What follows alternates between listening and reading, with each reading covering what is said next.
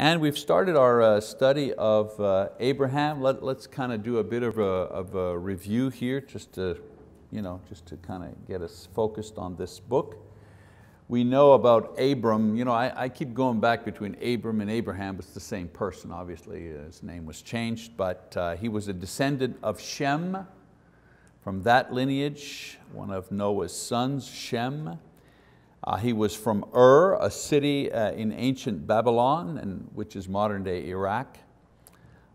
We found out that his father Terah was called by God to leave that city Ur and go to the land of Canaan, which is of course Israel. And we also found out that his father made it to Haran, which was north of Ur, on the way, if you wish, to Canaan. But he died there in that city, and then another call apparently to Abram to continue that journey. I was thinking about that today, two generations to fulfill God's call. Sometimes the parents do push ahead in one area and the children kind of move the ball down the field.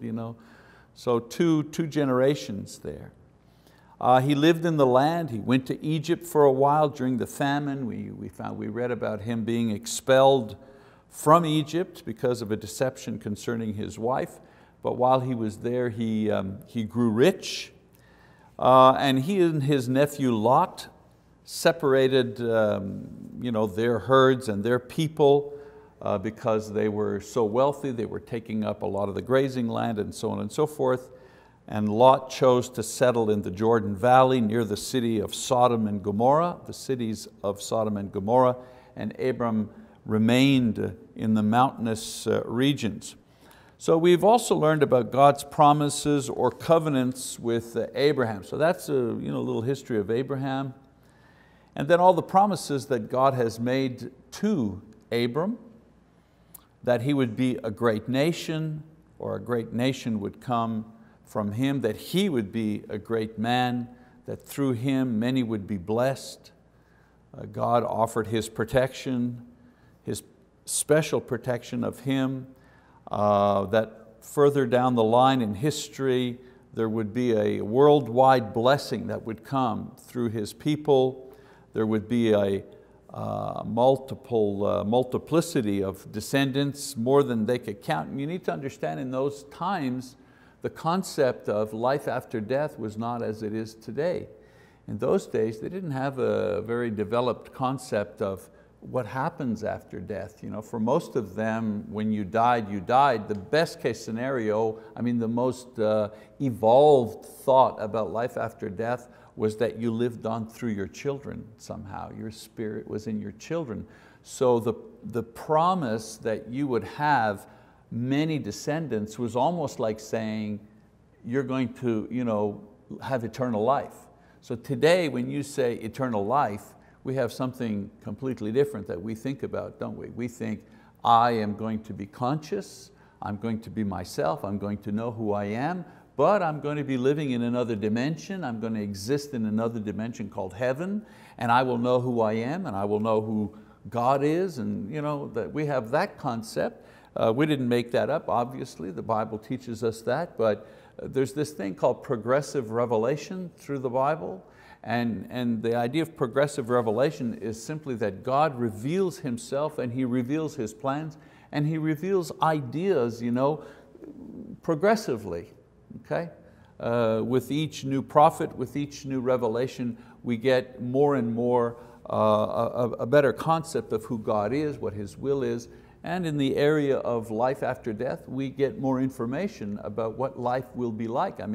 You read about how Paul describes life after death in 1 Corinthians 15, and he talks about a seed is planted, and then when it grows up, the plant doesn't look anything like the seed, and then he makes the comparison. Same thing with us. When we die, our body is planted, if you wish, in the earth, and then what we come back as is very different. It doesn't look anything like what we planted. So we have this idea of progressive revelation where God gives us more information as time goes on. But as far as Abraham was concerned, the idea that he would have many descendants was a marvelous promise to him, and it makes you understand what a tremendous sacrifice it was that he was ready to sacrifice his son.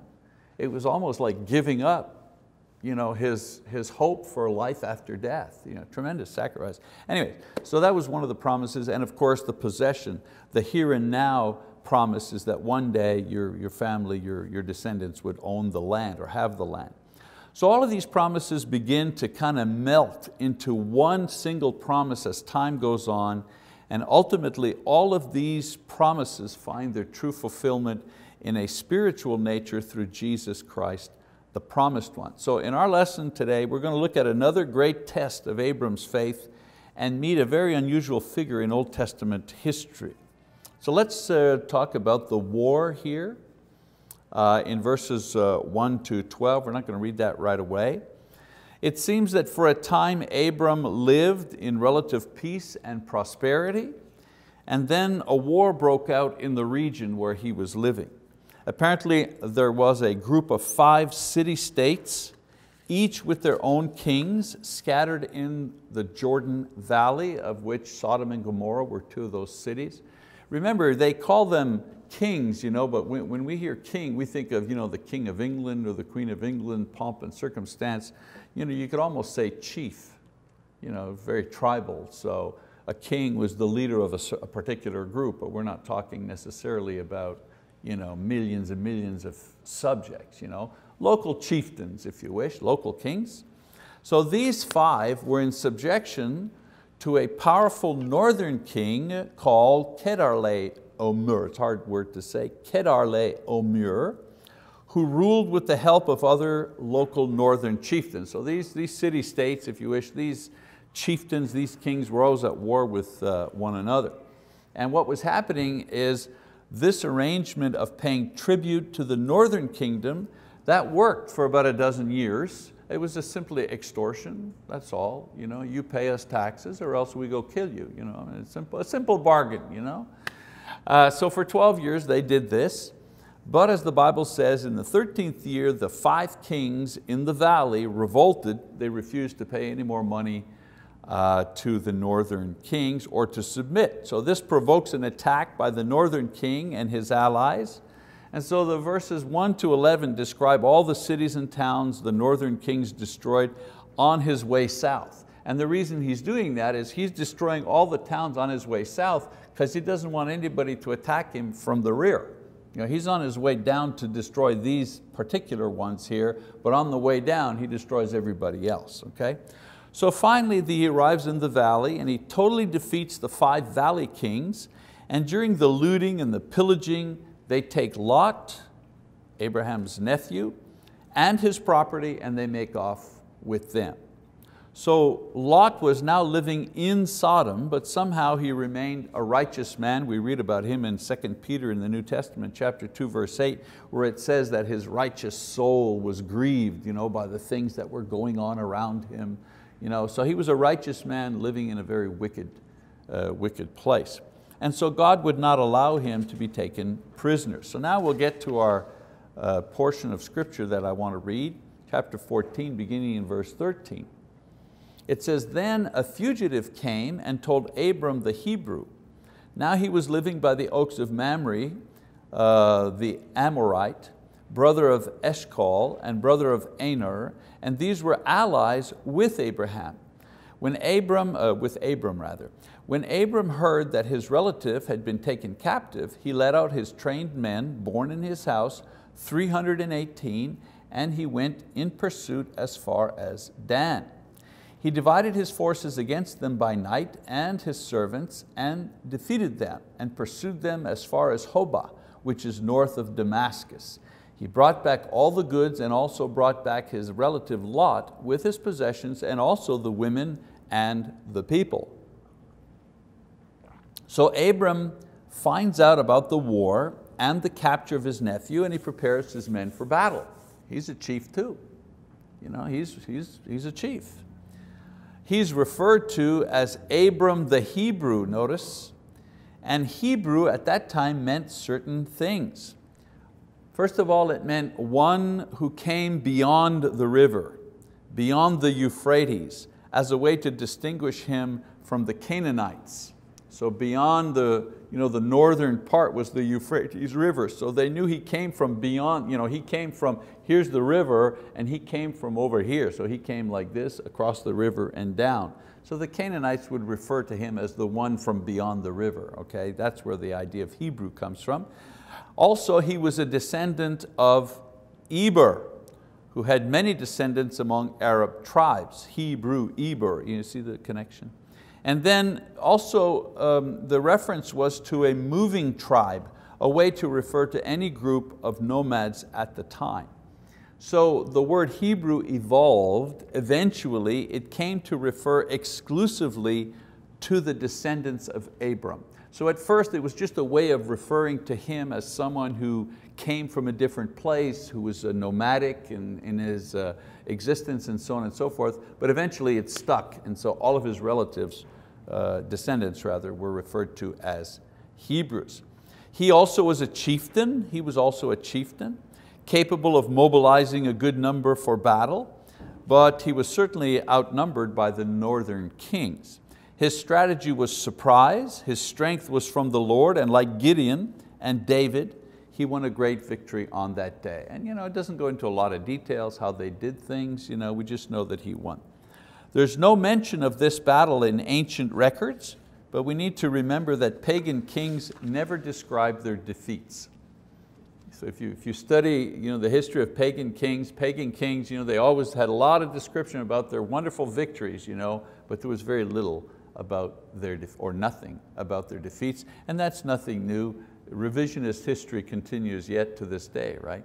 So even Second World War, the guilty parties in the Second World War, slowly but surely, like Japan for example, slowly but surely are changing and expunging from the history books some of their worst atrocities. So revising history is nothing new. It's been going on for a long time. All right, so after the victory, we have the appearance of one of the most unusual persons in the Bible, a character or a person called Melchizedek. So let's read verse 17. It says, then after his return from the defeat of Kedorlaomer and the kings who were with him, the king of Sodom went out to meet him at the valley of Shaveh, that is, the king's valley. So here we see that Abram's victory was not merely over one band of men who were guarding Lot, but over an entire army and the king himself. So this was a particularly great victory in the region, and it was made possible by God said, I'll protect you. So he said, I'll protect you. And so he protected him, not only if he was attacked, but also protected him in his effort to defeat Lot's captors. So we keep reading in verse 18, it says, and Melchizedek, king of Salem, brought out bread and wine. How significant? Now he was a priest, it says now he was a priest of God Most High. So the term Melchizedek means king of righteousness. His title was king of Salem, which means king of peace. And most scholars are convinced that this early city called Salem became Jerusalem. You see it? Okay. Jerusalem. Okay. He was a priest of the Most High God. How interesting that is. Which means that somehow, and we don't know how, he worshiped the same God that Abram worshiped and was recognized as a priest to God even by Abram at the time. Remember, this is long before Aaron was appointed priest and the Aaronic priesthood began and all the rules for the priests and so on and so forth. This is way, hundreds of years before this. You have an individual recognized as a priest of the Most High God. And we know that animal sacrifice was practiced because Cain and Abel, animal sacrifices were practiced at the time. And so he provides bread and wine either as a form of worship, sacrifice, or as a form of nourishment for Abram and his men.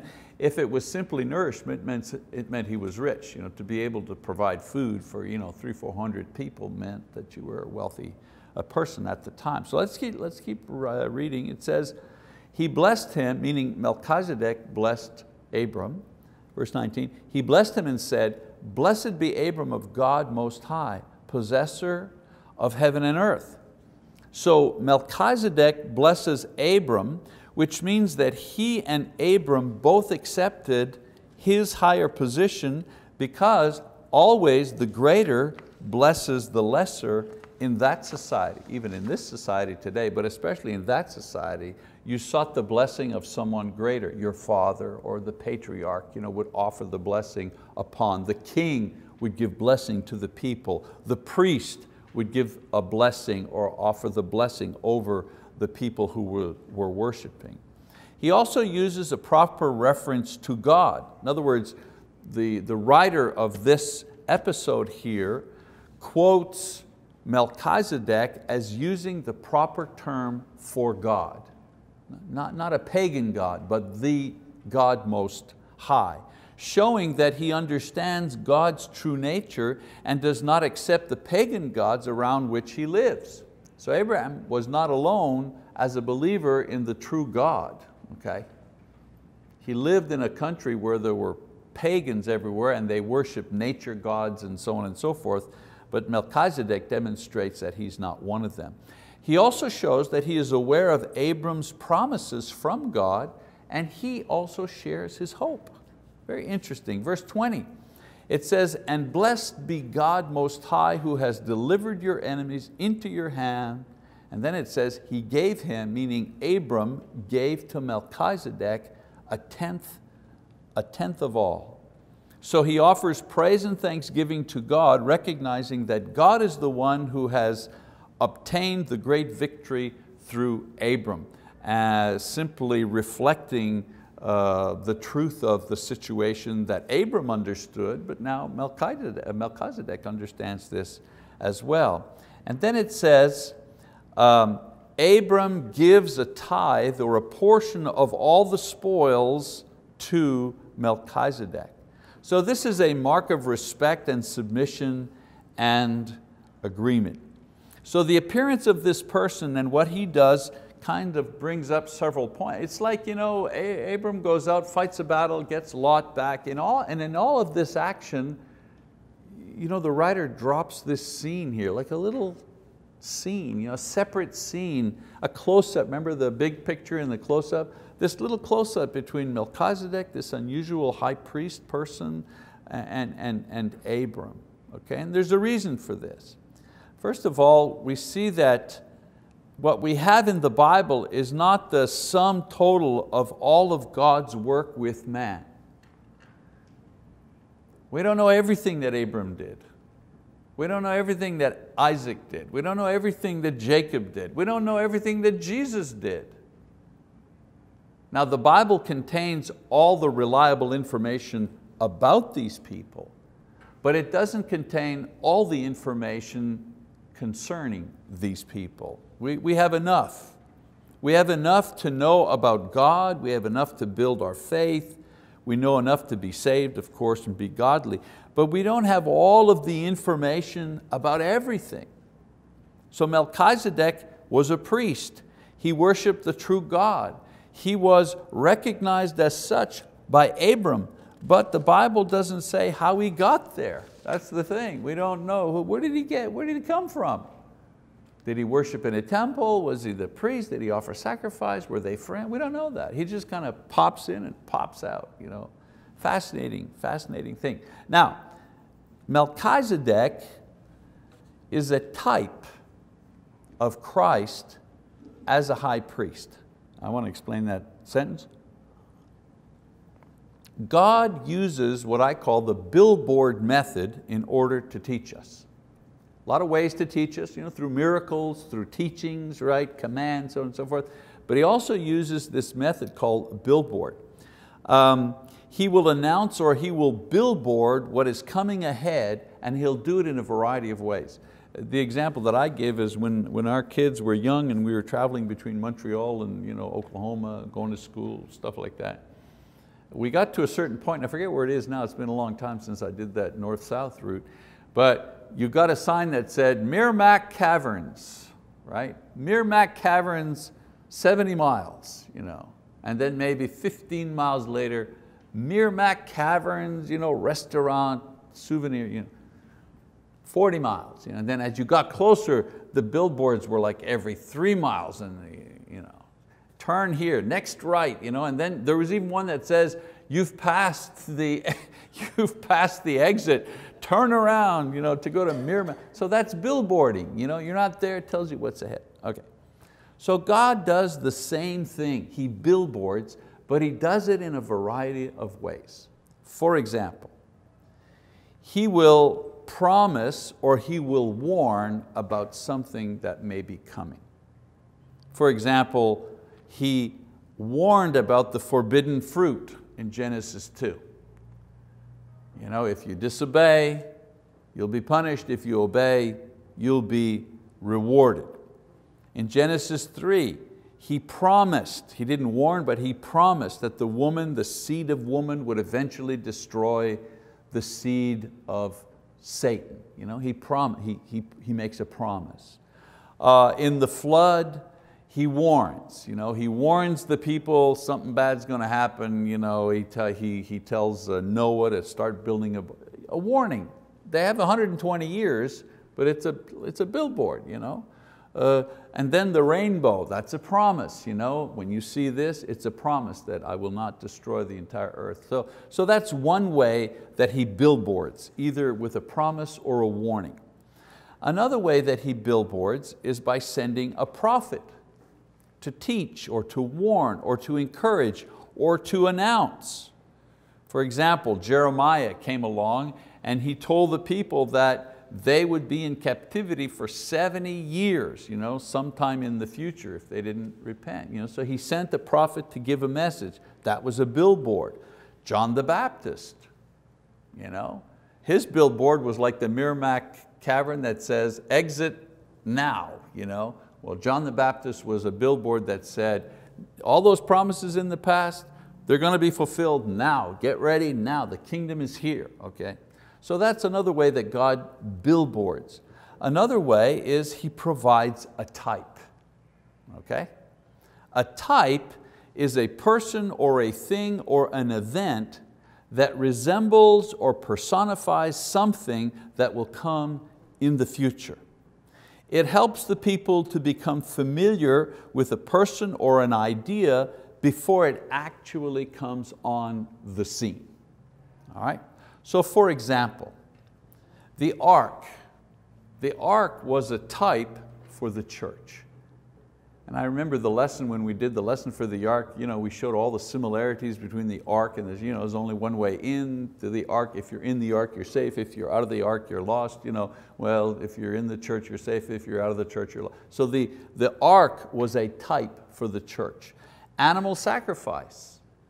People say, well, what was the point of killing all those animals? God doesn't care about animals, blah, blah, blah, blah, blah. Well, yeah, the point was God was billboarding way ahead of time the way that He would take care of man's sins, the vicarious atonement of Jesus. Sacrifice was a type. So animal sacrifice was a type for Jesus' sacrifice. The Jewish experience, their enslavement, their liberation, the wilderness wandering, the promise of the land, the promise of the land of promise, all that experience, what was it? Well, it was a type for the Christian experience. The journey that we make from lostness to salvation, through faithfulness to final glorification in heaven.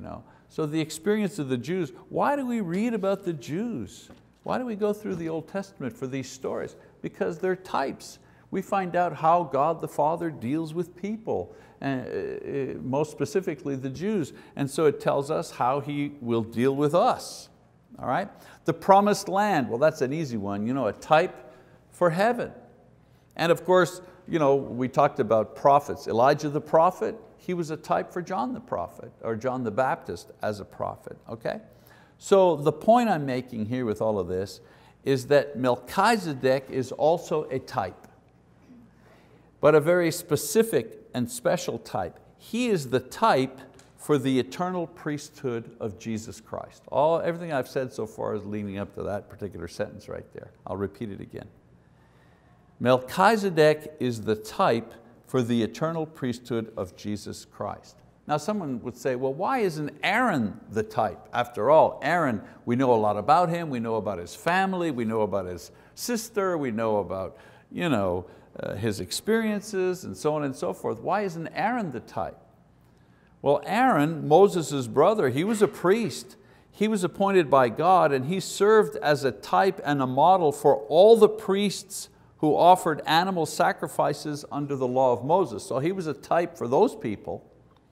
But Aaron was not a good model to serve as a type to billboard the coming of Jesus and his work as a high priest, offering not animals as a sacrifice, but himself. Why? Well, Aaron was sinful, so he's not a good type for Christ. Aaron was weak and would eventually die, so he's not a good type for Christ.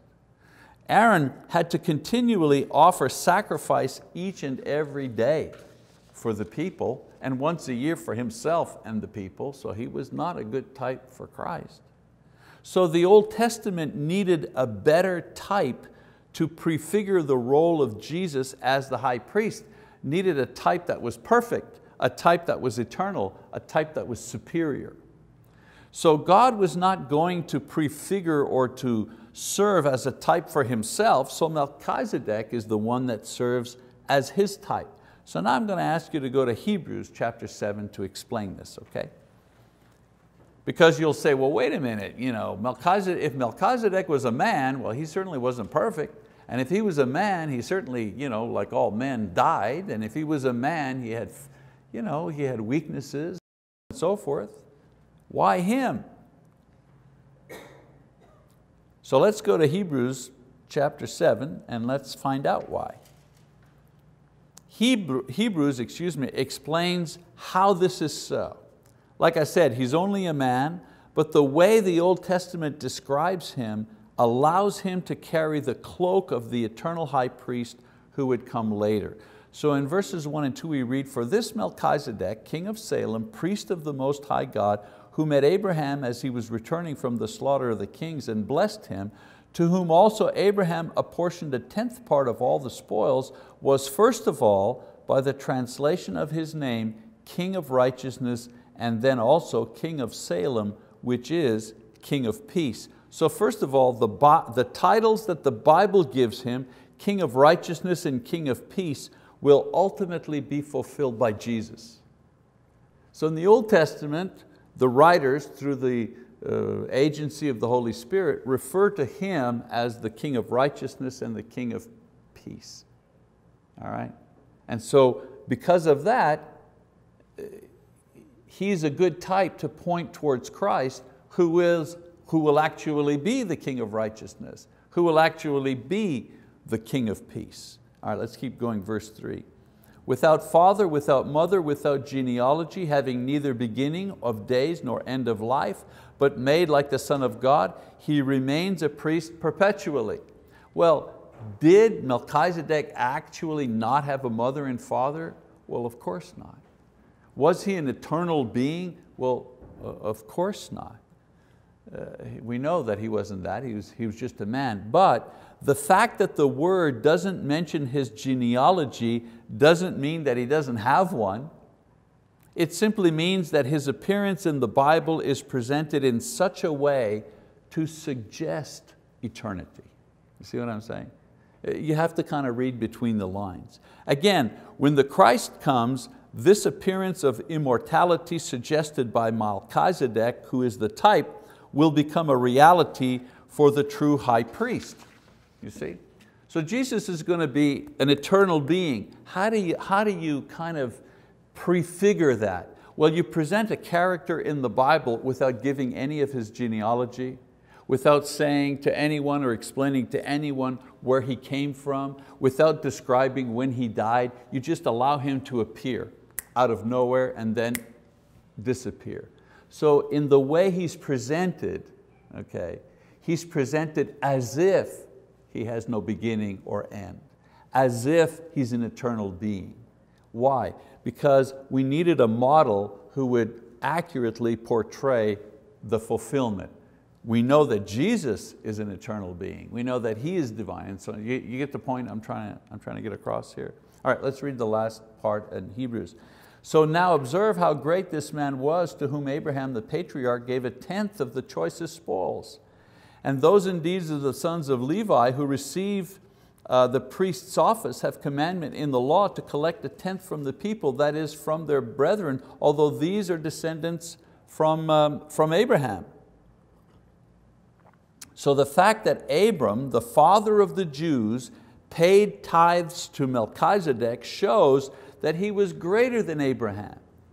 In the same way, the high priest who is after the type of Melchizedek is also greater than the high priest who are the descendants. He's trying to show here in Hebrews that Melchizedek, the type, pointed to a type of high priest that Jesus would become, who would be greater than Aaron, greater than the existing priests at the time, okay?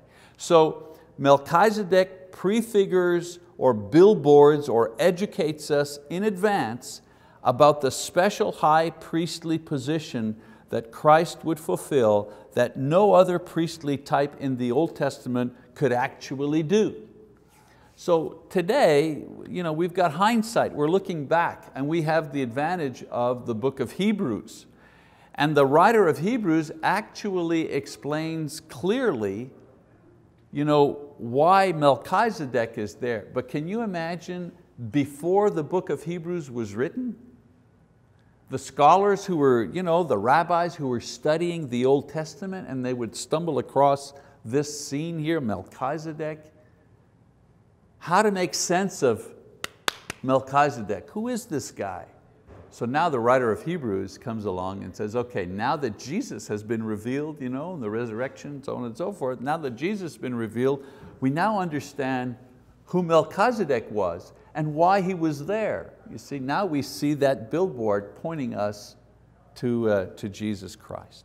All right, so let's keep reading. We'll flip back to Genesis. It says, the king of Sodom said to Abram, give the people to me and take the goods for yourself. And Abram said to the king of Sodom, I have sworn to the Lord God Most High, possessor of heaven and earth, that I will not take a thread or a sandal thong or anything that is yours, for fear you would say, I have made Abram rich. I will take nothing except what the young men have eaten and the share of the men who went with me. Aner, Eshcol, and Mamre, let them take their share. So the rest of the chapter sees the king of Sodom, who also has been saved by Abram, because one of the local kings was saved by Abram's action, give him a reward. But Abram has learned his lesson about being rich at the hand of pagan kings. He got rich in Egypt, you know what I'm saying?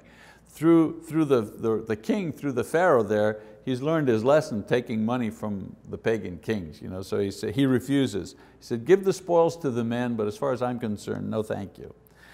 So in this way, what he does actually is give God the complete glory for the victory and the blessings that he has received, which was to save his nephew and now establish peace in the land with the pagan kings. The pagan kings who are there are not going to bother him anymore. Why? Because he's saved them, he's helped them. And so he's a kind of a local hero now. And they also recognize his power. If they were thinking in the past, wow, this guy is rich, he's got a lot of stuff, maybe we ought to go over there and take some of it. Now they're recognizing maybe we better not mess with this guy because he's just wiped out the northern kings. We need to give him some respect. Okay, so that's as far as we're going to go. Just a couple of lessons here that we can draw from this particular passage. Always flee from the evil. That's one of the basic things. Paul the apostle says, bad company corrupts good morals, 1 Corinthians 15:33.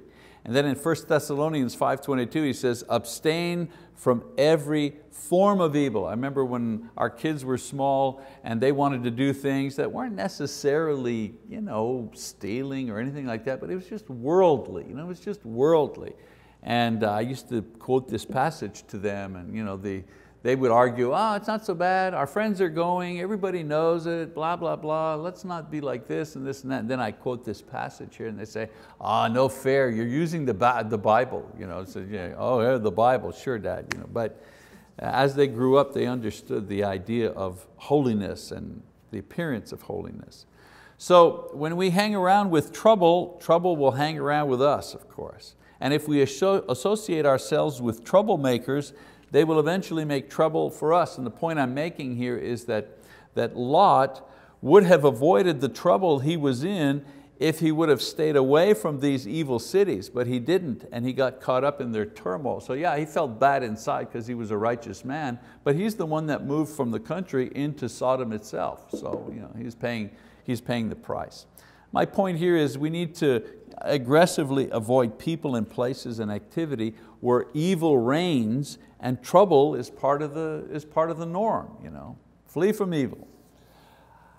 Lesson number 2, destroy evil, don't delight in it. So we need to avoid evil, but not shirk our responsibility to combat evil and help those who are trapped by it. In other words, we need to stand up for what's right. There's a big difference between watching, associating with, participating in evil, and standing up to it and judging it and removing it. The difference between destroying evil and delighting in evil is deciding which side you're on. So Christians flee from evil as a pleasure, but are not afraid to confront it in order to displace it with good and with right. I remember a long time ago when we lived in Montreal, we had a pharmacy, local pharmacy that was close to our house, and we'd go there. And they had, you go to the counter, and they had right below the counter there, they had a magazine rack, and they had all these porn magazines, Playboy and all these things. They're right there, right in front. And so we had 4 little kids, and Lise, bless her soul, where's the pharmacist? And she brought them over and she said, I have 4 children that come here and pick up things for me. And I said, you've put this thing right here in front of them. I said, I'm not telling you, you have the right to sell what you want to sell, but you have to put this right here, And he kind of blew her off and said, well, if you don't like it, and she said, fine. She said, I will never step foot in this pharmacy again if that's what you want. Fine, Well, a couple of weeks went by, and I happened to go in to get something, and looked around, and sure enough, those magazines, they were still in the store, but they were in the back of the store with the other stuff, and the people who were consuming that product, they knew where it was, they knew where to get it if they needed it, but it wasn't fully exposed to our children and ourselves. My only point was, sometimes you just got to step up and confront something which is evil. And then finally, God is a patient teacher. Amen to that. In my life, surely in your life, right? Abram had a lot of lessons to learn in order to become the man that God wanted him to be as the father of the Jewish nation, and he's the type for all Christians who would be saved by faith. And so even though he failed in Egypt, and now he succeeded in this battle and would later fail again several times in his life, God was a patient teacher in bringing him to full maturity. So God has an image of each one of us as well, because, and here's the punchline for our whole lesson, we are the types. We're the types for faith, for courage, for perseverance, for purity. We're the types for our children and our grandchildren and our brethren and our neighbors and our co-workers, and so we're the types. Because it's an old story, people may not read the Bible, but they read you. They read you and I. So God is patient to teach us all of our lessons until we, like Abraham, reach our full potential and our perfection in Jesus Christ. He is normally more patient with us than we are with us. I lose patience with myself a lot faster than God will lose patience. All right, so that's the story on Melchizedek. That's it for this time.